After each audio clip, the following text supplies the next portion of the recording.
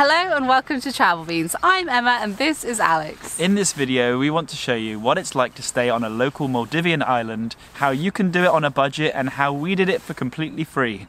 The Maldives is so much more than luxury island resorts. Many visitors don't realise that it's possible to stay and enjoy all the benefits you would expect, but at a fraction of the price of the resorts.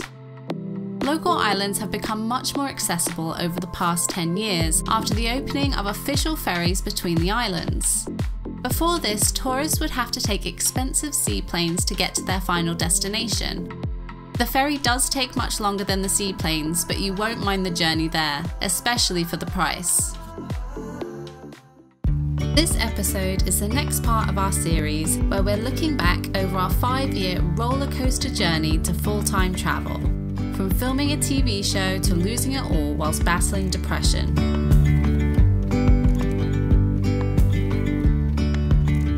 We flew to Male from Beijing after finding a deal online for accommodation on one of the islands for just £300 for the month. We found this deal by simply searching Maldives on booking.com for the dates we wanted and ordered them by cheapest first. We then researched the islands that came up and settled on Mathiveri, a tiny but idyllic 1 kilometre wide island with just the one guest house open. When we arrived at the accommodation, we had a bit of a brainwave. We'd recently finished a trip around Europe with a photographer friend of ours helping with his shoots. He supplies photos to Lonely Planet, National Geo, as well as a bunch of other publications. So we decided to bend the truth and say that the reason we were in the Maldives was to edit a video specifically for Lonely Planet. I heard about fake it till you make it, so I thought, like, why not give it a go? I didn't ask the owner for anything directly, I just kind of wanted to plant an idea in his mind, and luckily it did. So after the owner gave us a tour of the island, which didn't take long as it was very small, he had a proposition for us. He said that we could stay for 1 month for free, including food and all the excursions that we could ever want, in exchange for a promotional video.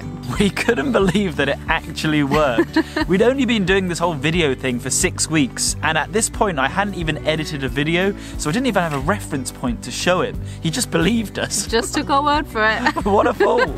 So basically, with zero experience and the gift of the gab, we somehow managed to land ourselves our first proper video job. Actually, leave it in the comments down below. Have you ever had a similar experience where you managed to talk your way into a job or somehow managed to wing it so you got something that you didn't really feel that you were qualified for? So leave in the comments, when did you bend the truth? And also hit the like button as well, just for good measure. So it wasn't long before we set off to work, and the next day we were actually put on a manta ray excursion. Now I was super excited for this because swimming with manta rays was one of the things right at the top of my bucket list of things to do, and I couldn't believe my luck. This would go on to be one of 5 times that we got to go and film and swim with manta rays, but nothing beat the first time. It was nothing short of magical. So we went off in search of these amazing animals, and we couldn't believe actually how easy they were to spot. They were just feeding on the surface of that beautiful blue water.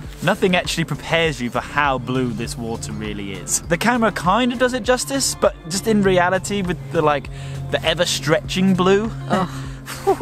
I did really appreciate the experience at the time, but looking back and having captured it on film, it just helps me to appreciate it even more now.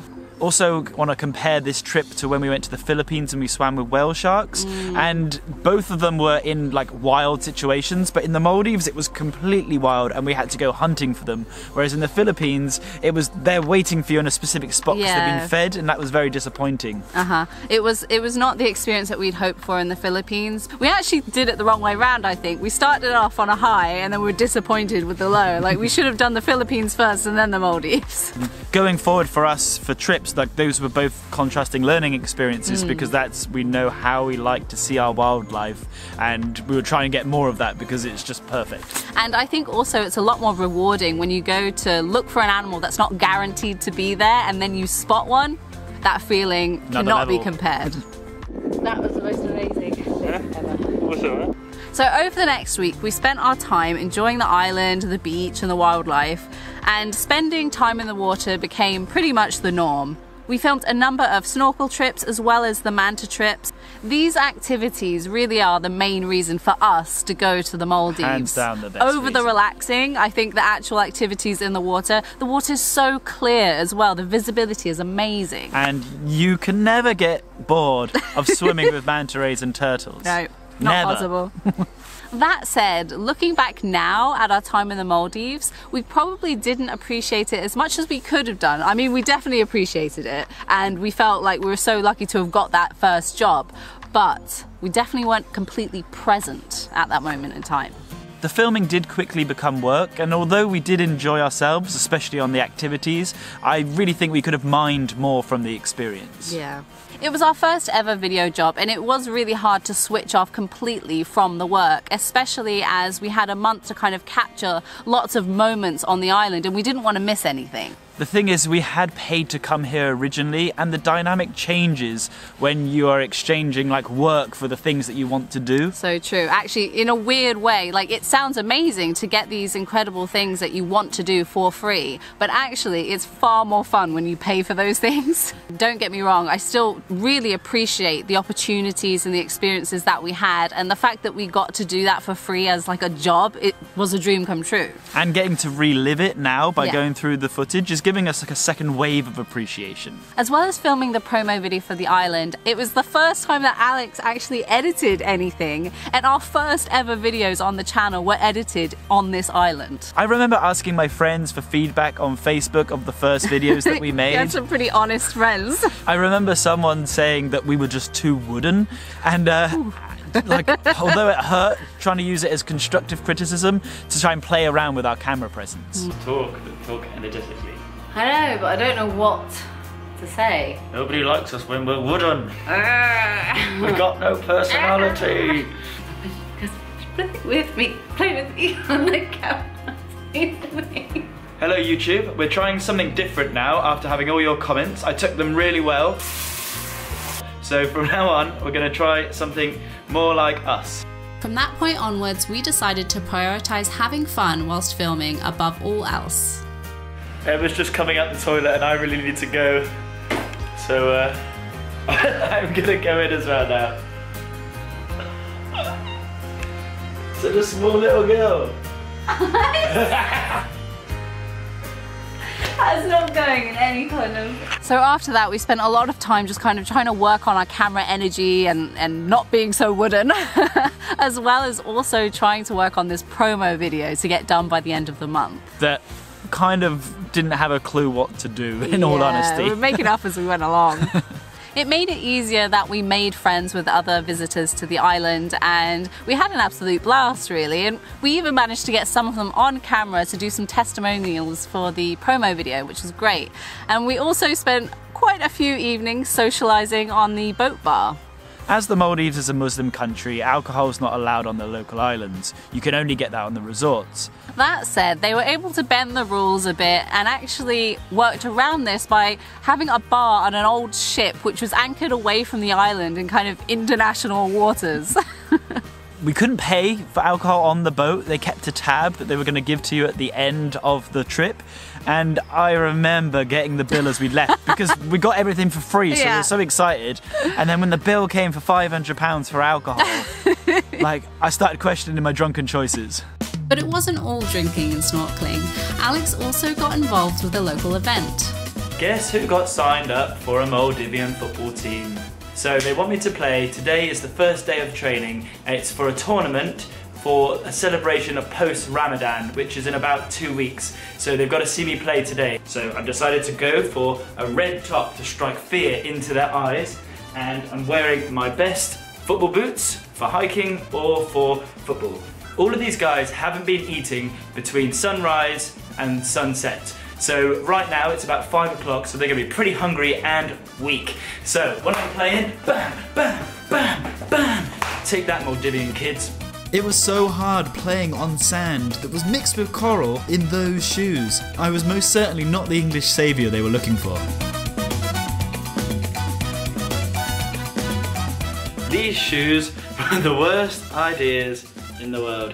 Everyone there had full football kit, they had really nice shoes. They have imported me some shoes from Male, the capital. Ramadan has finished. So it's now the day of the tournament. There's people coming from all different islands. We've got people from Male, the capital, from Ukalas. That's the only 2 islands I know in this whole of the Maldives, but they're coming. So I've just been given my kit. I've just been told by one man that the locals are really excited to have a foreigner and they feel really proud to have him here. So let's go let them down. This competition was way more serious than I expected. And when I turned up and saw a pretty big crowd, I knew this was a big deal to them too. The first game was really hot. I didn't get to play after the first half. Maybe I was too bad, maybe not really sure. I've got a boo-boo on my leg and I hate playing with a boo-boo. It wasn't the fairy tale story that I hoped, as we got knocked out pretty quickly to be honest. But I was still able to get my little mitts on the trophy.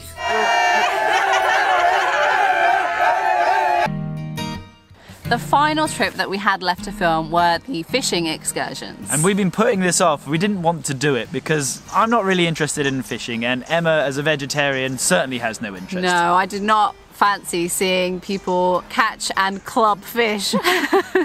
This was the first time we actually felt uncomfortable filming. I don't want to fish.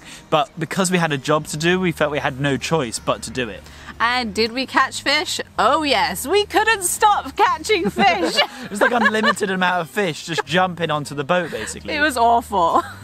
I didn't actually partake in the fishing myself, but some of the other guests who were asked me to hold the line for like 1 minute. And during that 1 minute, I felt a tug on the line. I still remember as they pulled it up and it revealed that it wasn't in fact a fish, but an octopus. I caught a bloody octopus and I thought to myself, oh, that's fine, it's an octopus, they'll throw it back. They did not throw it back. You're good at fishing, you have to smile, we're having fun, remember? Smile for me, remember? Remember that time you killed that octopus? No, stop it, I didn't kill the octopus. You could have taken off the hook. Okay, smile at me, you're having a great time. It actually really upset me. I was a lot more sensitive at that period of time and it actually made me feel way more uncomfortable than I already felt being on the boat trip. So yeah, it was a disaster really. Despite Emma's reservations, the meat eaters among us had a lovely fish dinner. And at this point, I just want to point out that it's worth going to the Maldives alone for the Maldivian breakfast. Mahuni is a typical Maldivian breakfast. We're served with like fresh roti and then like tuna, coconut, chilies, onion, and I can't explain how good it is, but I ate it for 30 days straight. And you never got bored. After a month in the Maldives, we finally delivered the promo video and they absolutely loved it. Okay, looking back, it's pretty rubbish. If you want to see it, check in the comments, there'll be a link to the video. I like to think we've improved a bit since then. But this trip was so important to us because it gave us the confidence to go and get further work like this, which as you'll see in the next video, we got a bit too much work. So leave down in the comments below, have you achieved any of your bucket list things to do? And if you have, did they live up to your expectations? Would you stay on one of the local islands or do you need a bit more luxury and would stay on one of the resorts? But that is it. That is time to say goodbye. So like, comment, subscribe, and thank you very much. See you next time, and all the kids together. Beans out! Me and Emma have decided that the best way to travel is to make videos for a living. Think about this, you can do it anywhere in the world. So obviously we are right now in Colombo and we've got this beautiful view of the city. It's really nice.